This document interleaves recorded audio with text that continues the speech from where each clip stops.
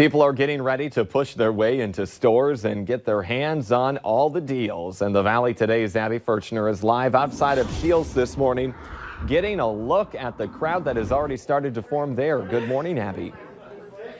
Yeah, good morning, Jordan. I just think this is so crazy. The store doesn't open until 7, and look at how long the crowd is already getting. This line is already stretching towards the back of the building, but Shields employees just came out, rolled out some coffee for everybody here, standing in line because it is starting to get cold. That wind definitely is starting to pick up, but everyone is getting in the spirit and just ready to go into the store here. Like I said, it's opening at 7 a.m., but I know you guys said that you're looking for clothing, but you drove quite a ways from here.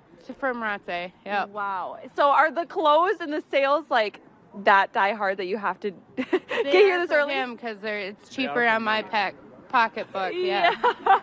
So we're here for clothing. Anything else that you guys had your eyes on when you're looking at the catalog? Oh, I just look.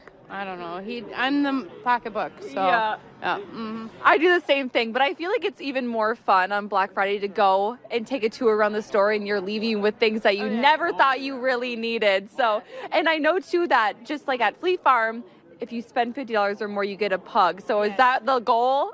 Oh yeah, for my dog, he likes to bark at them.